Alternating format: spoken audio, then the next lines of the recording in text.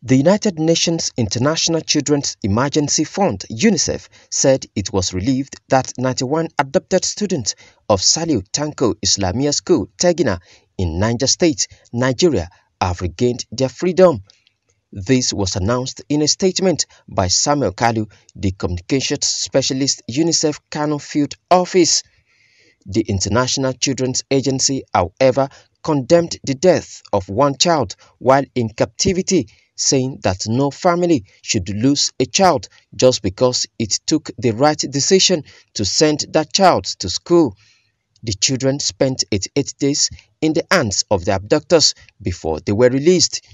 The agency said further that schools and children should not be a target because education is a fundamental right of every child, and any attack on an educational institution is a violation of that right. UNICEF reiterated calls to authorities to take all necessary measures to ensure schools are safe for all children.